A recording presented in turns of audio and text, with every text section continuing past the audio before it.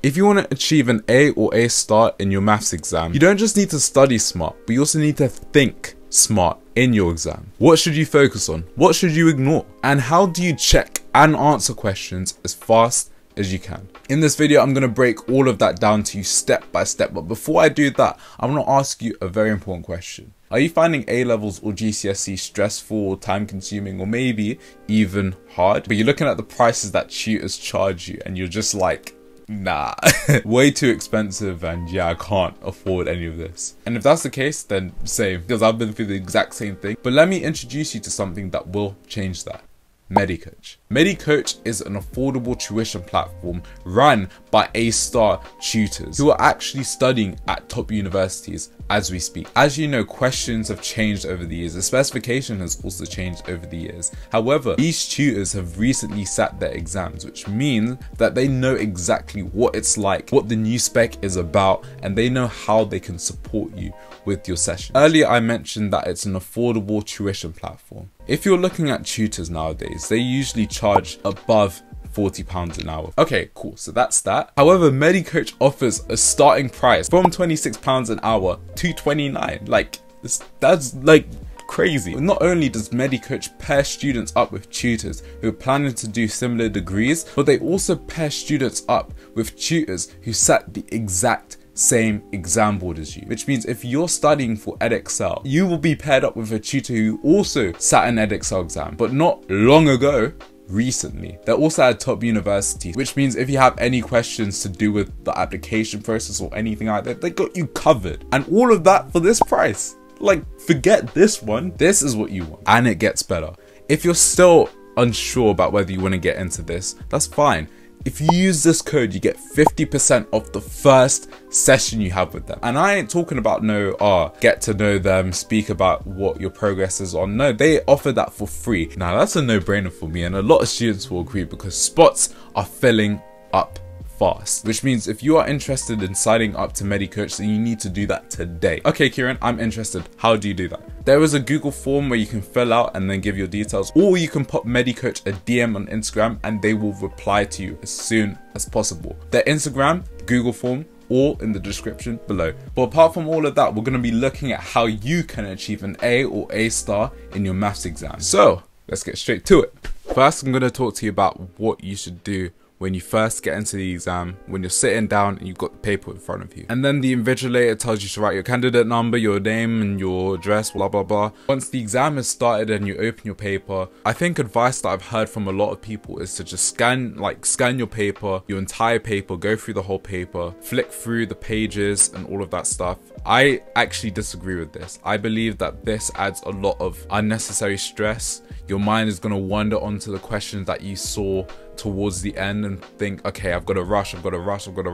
No, take your time, lock in, question by question. Start with question 1, do question 1, go to question 2 next, go to question 3, question 4, blah, blah, blah. The papers are always designed to put the easiest questions at the start to ease you into the exam. So it wouldn't make sense to scan the entire paper before you actually do some proper questions, because then you'll just get stressed and you'll start overthinking, and this will worry you out a lot. Pay attention to the marks. The standard rule is you want to spend a minute for a mark. If you see a question that's worth 1 or 2 marks, then don't spend 5 minutes on it. Literally don't. You're wasting your time. You're wasting the amount of marks you can get in the exam. I think there's a huge misconception that, okay, because it's 1 or 2 marks, it's going to be hella easy, so I shouldn't struggle on this one. And then they focus on that question for 10 minutes. And even after the exam, they're bugged out that they didn't get the 1 or 2 marks. When you've literally missed out on other questions that are worth 10 marks, 12 marks, 13, 15, 16 marks. However, if a question was around 5 or 6 marks, you know you need to spend around 5 to 8 minutes on it. And if you spend any more, then you're just wasting time. If a question was 1 or 2 marks, then it doesn't require multiple steps. So don't expect to be working out loads for that question as well. Like, it's not necessarily the case. However, if it's 5 or 6 marks, it usually requires multiple steps. You can usually gain method marks by just putting your working out. So just make sure you analyze the vibe of the question just by how much marks they award you for it. Okay, so that's great. So you know exactly not to go and rush yourself in the exam. Just do it by question. That's what you're going to want to do. And you're also going to want to look at the marks that they award you, so then you understand the vibe of the question. I'm now going to talk about what you should do when you're reading the question. How do you read the question like a detective? I like to think of questions like a body. So the body has skin, which is on the surface, which is what you can see. The body is also comprised of muscles and bones. But even delving deeper into that, it has a heart. And now I'm going to explain why the body can be linked with the way you think about a question. Just like I explained the skin being the surface information, so is the question. A question can include a lot of useless information. Jimmy went to the store. Luke drove a car. Who cares?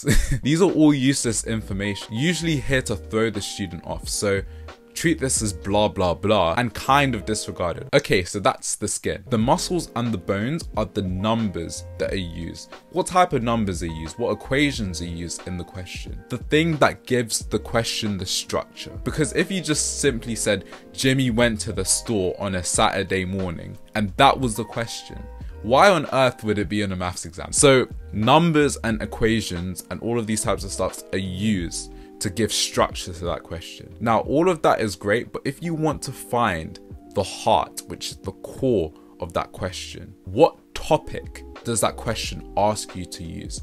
What is its mindset? What is its intention? And I'm going to give you 3 tips to help you answer these questions. The first tip is to scan for trigger words. Show that most times they want you to prove something. Show that X equals blah blah blah. Show that this equation equals 0. Find the maximum or minimum. That usually means differentiate and set that equal to 0. Or it can mean find the turning points, maybe complete the square. So you know that this has nothing to do with solving an inequality. You know that this has nothing to do with integrating or solving some sort of trigonometric equation. Solve. Okay, when I hear the word solve or think about solve, I'm thinking what process is used to solve. Factorization, quadratic formula. Substitution, maybe simultaneous equation. By identifying these trigger words, notice how I've identified what topics they include. And not only the topics, but the method within the topics that they want. And that's just from one tip. I've got 2 more. Next tip is to look at the last sentence of the question. Remember when I mentioned that the skin of the question usually includes the useless part? That is usually at the first part of the question. Jimmy went to the store, met Sarah, and then they became friends, and then they profited, blah blah blah blah. And at the last part of that question, find out how much did they profit, or something like that. And the trigger words that I mentioned earlier are usually contained in the last part of the question. And always know that the question, they always give you enough information, and they always give you the bare minimum, unfortunately. Look at the numbers that are given. Also, what type of numbers are they as well? Are they coordinates? Okay, I'm gonna have to use coordinate geometry. What equation do they give me? Do they give me something like 1 plus x over 6 all to the power of 6? If that's the case, probably binomial expansion. How else would I expand that out? Do I see log there? Logarithms. I know what they're giving you exactly, or what type of numbers they're giving you. And also, don't just identify what type of numbers, but identify what numbers are given. They're given equations, coordinates, graphs, and with that, what information are you missing from it? Are you missing a gradient, a point? Are you even missing a transformation? I hope this all makes sense. I would also like to mention something as well. Reading the question and knowing exactly what they want you to do is very challenging. I think that's probably one of the hardest parts about answering questions. And so my advice with that is to just practice exam papers, because the more you practice, the more you have x-ray vision and see beyond the skin. But after you've read the question and you've understood exactly what topic they want you to answer or what they want from you, and you're all confident sitting in your chair, smiling to yourself that you gassed, but then you realize you have to answer the question. How should you approach answering the questions? Well, before you even think about answering the questions, think, what formulas do you need? And whatever formulas you need, I suggest you just jot them down, because chances are you will actually gain method marks for that. And after that comes the process of you actually working out the answer. Don't skip steps. Write as much as you possibly can on paper. You don't need to write a whole essay on why you were able to solve an equation. All you need to do is just work out step by step what you're doing. Method marks are what's gonna get you your top grade. Like, genuinely. Another tip I have for you is, once you've written down your answer, don't just move on. Have a reality check. Think about the answer you put down. Does that make sense? And I know I mentioned the skin being useless information, but in this specific tip that I've got for you, the skin actually becomes useful. Let me give you an example. If you were to work out how much the price of each apple was, does it make sense if you got $26,000 as your answer? For one apple, $26,000. Have that reality check and be like, yo, this kind of doesn't make sense. Another example, if you solved an equation for time and you got negative time, so unless you're time traveling and you're John Titor or something, you shouldn't be getting negative time. Like, that shouldn't happen at all. Just get that small reality check of, okay, does this make sense? Okay, so another tip I have for you. You've done the question, you completed the question, you had that reality check, and you're like, okay, I'm happy with it. I've done the steps. I think I'm correct, but who knows? You know, it's not like I have the mark scheme with me. Wrong. No. You can know. Use your calculator. It is amazing how many students don't use their calculators to help know whether that answer is correct. Like, the calculator, I will say this and I will keep saying this, is literally a mark scheme. There are so many different ways you can use your calculator to actually check whether you got the answer right. One example is differentiating on your calculator. You can literally differentiate on your calculator, sub in limits, and then compare your answer with the calculator's answer. If they are the same, great.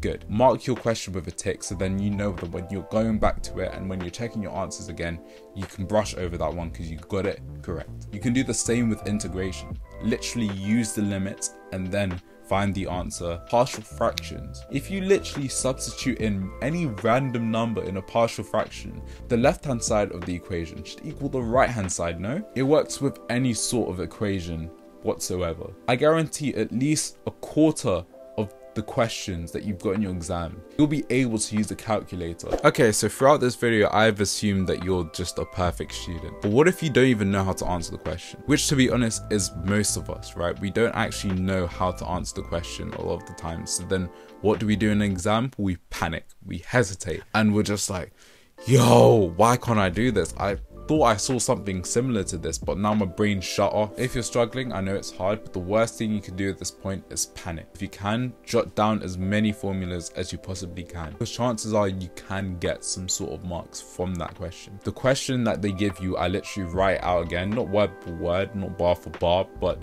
I just write down the general information, and chances are just by doing that, maybe your brain will be stimulated and understand, okay, I've got these types of numbers and I've got this. So I've actually got enough information to work out another thing from this. And whether the question's asking you to work that thing out or not, just do it. Then again, that may not always work. And if it doesn't work, then just leave it. Leave the question. Mark an X on your paper so you know when you're checking your answers, that question is one that you were very, very stuck on. And also, who knows, when you're doing other questions, your brain might unlock and be able to solve that problem that you couldn't solve before. So just mark it down as an X and then just come back to it later, because the worst thing you want to do is spend so much time on one question that literally no one in the country was even able to do, because you can still gain marks from other questions.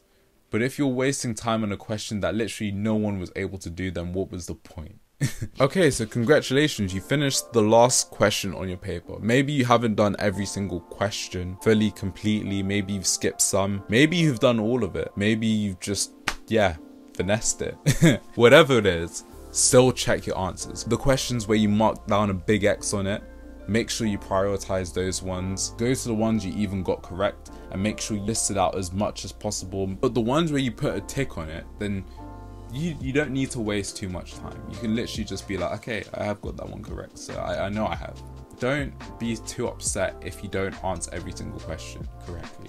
To get an A-star, you don't need to get every single question correct. I didn't get every single question correct in my exams, not 100%. However, I planned strategically, and that's what gets you the A-star. And guys, just by knowing these tips that I've mentioned in this video today, your chances of getting an A or A-star will increase. And not just by that, because it's not enough just watching a video of me telling you what to do, but it's also just practicing past papers. Practice as much as possible, and I'm telling you, you will see results. In fact, I have made a video on this. If you want to see the tips I have for revising for A-level maths or further maths, or even just preparing to get an A or A-star in it, then I've made a very, very important video, so I suggest you watch that.